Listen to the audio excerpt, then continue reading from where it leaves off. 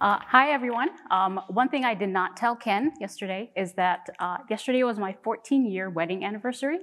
I bet he got cookies.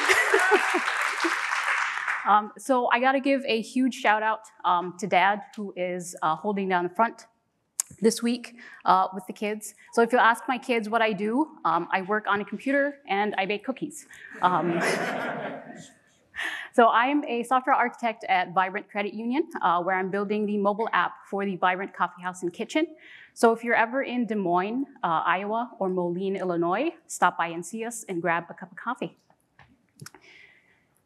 So as much as I'd like to say I'm retiring, I'm tired, aren't we all? I still have 30 years left. App Center, on the other hand, has only 6 months.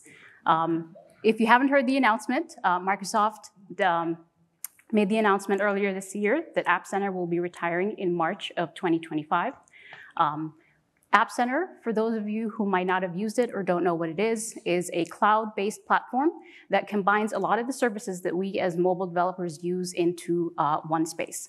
That includes building your mobile apps, testing them, distributing them, code push, so that you don't have to deal with those pesky app stores, as well as analytics and diagnostics. Now, we don't really know why Microsoft decided to retire it. Some guy named Jamin, I think some of you might know him, wrote a blog post a couple of months ago where his theory was that App Center, a lot of the services that it provided were free for all of us. And that just was not a very sustainable business model.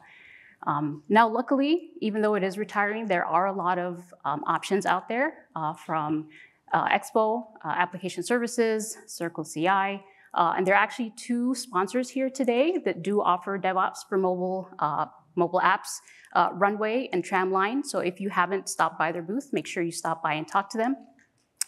But today, this is going to be the star of our show. So GitHub Actions is a continuous integration and delivery tool that allows you to build and deploy your mobile applications. It's composed of workflows, which are automated processes that are built in YAML and are located in a special directory in your GitHub repository. When you're building workflows, there are 3 main things that you need to do. You need to define when, what, and where.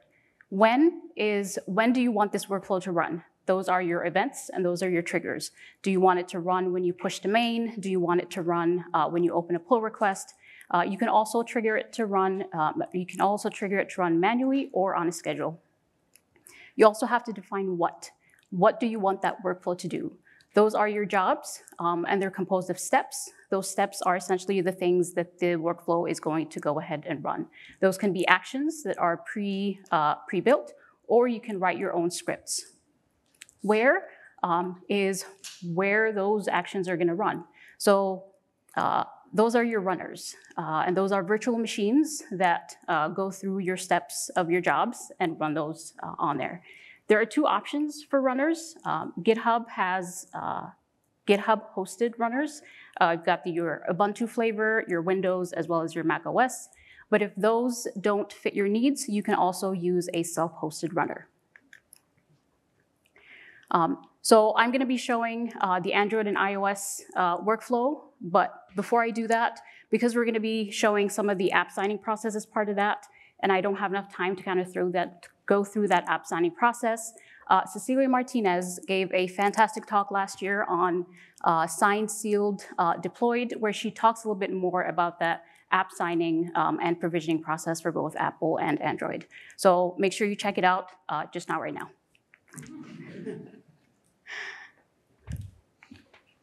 Whoops.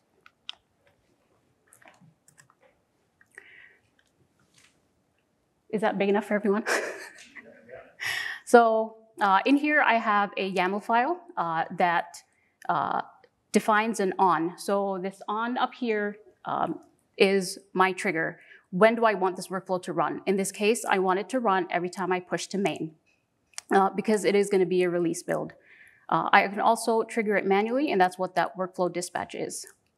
For my jobs, I have two jobs in this workflow, the first being build and deploy Android, and the second, which we'll see here in a minute, is build and deploy iOS.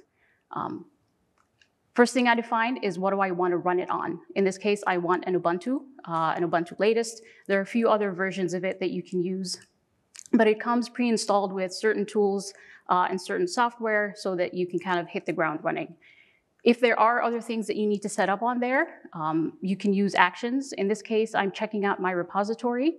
I'm setting up Node, I'm setting up Java, and making sure that my environment has all the tools that it needs to be able to bundle that Android app. So once we've set up all that stuff, ran npm install, the next section is where we bundle that AAB or APK. In order to sign it, we need to decode the key store. So a lot of these things are stored in secrets. If you are using GitHub Actions, I highly recommend that you use the GitHub Actions extension, which allows you to see your workflow runs as well as manage your secrets and repository variables. Otherwise, you'd have to do it in the GitHub UI on the web, and it's usable, it's just a little bit clunky. So we decode the key store. Now that it's on that virtual machine, we can then go ahead and use some of those variables from that key store in order to bundle a release version of our APK, or in this case, AAB. Luckily for Android, that process is really simple. You just need to call bundle release, and it will do all that for you. And then what we do next is that we upload this artifact to two places. Upload artifact, we'll upload it straight to GitHub. And so when you see your workflow build, what it will do is it will save it as an artifact for you to be able to download on your machine if you need to. The other thing that we do is that we upload it to the Google Play console directly. Now, luckily, there is an action out there that somebody built that we can use. The only two things that you need to provide it are your service account JSON, and then you also need what track you want to deploy this to. You can do internal for internal testing, alpha and beta for open and closed testing in the Google Play Store. And there you have it. That is the Android piece of it.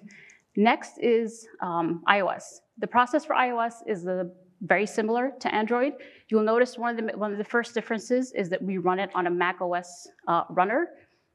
One thing I wanted to point out with Mac OS is that with Apple, you are required to build your apps on Xcode 15. But up until this week, the Mac OS runners did not have Xcode 15 on there by default. And so that step of setting up Xcode to version 15 was needed. But as of Monday, it looks like the Mac OS 13 image already has Xcode 15 on there by default. And then come next Monday, that will be on the Mac OS 14 runner. So if you're using either of those runners, you should be able to not need to set up Xcode 15 on there. Again, similar to Android, you set up your environment with all the things that you need, your Cocoa pods, you install your pods and all that stuff. Now here's where it gets a little bit, whoops.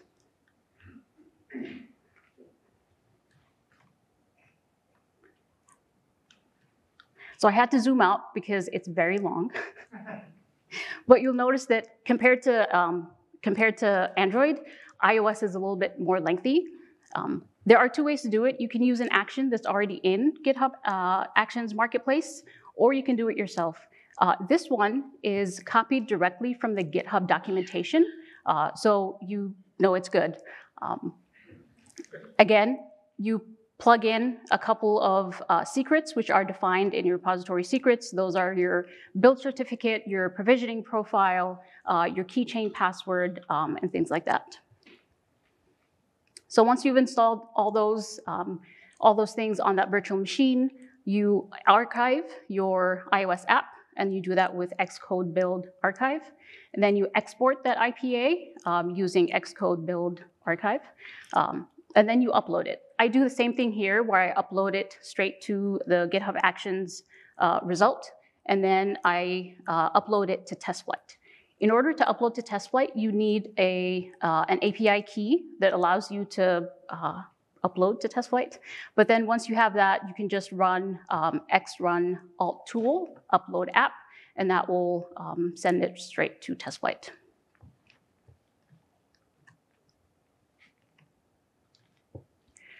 So some of the nice things about using GitHub Actions is that it's built into GitHub. So if your repository lives in GitHub, then using GitHub Actions is kind of a no-brainer. It offers a lot of flexibility and customizations. So if you have workflows that need special things that are not provided out of the box by some of the other services, you can kind of go in there and customize it the way that you want it. Their documentation is fantastic. It's very comprehensive. And if there's anything that you can't find in the documentation, there are a lot of people on Stack Overflow and Reddit who will happily help you or not help you, depending on how you ask your question. And there are a lot of actions in the Actions Marketplace. It has things for all sorts of languages, not just iOS and Android specific. So if you're ever looking for something before you build it, try the marketplace, and if it's not there, then you can go ahead and build it.